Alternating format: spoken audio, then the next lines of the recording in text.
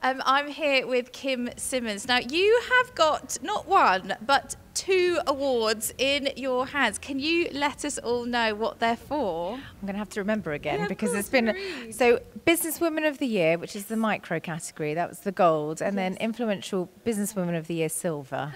And which is how do you amazing. feel? I feel amazing. I'm very, very surprised. So there were some amazing names up there. So I feel very honoured.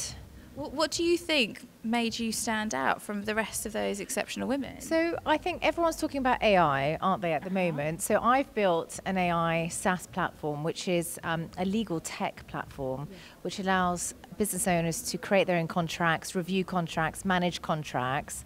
And I think that's a bit of a game changer. So that's probably why I stand out a little bit, because everyone's talking about AI.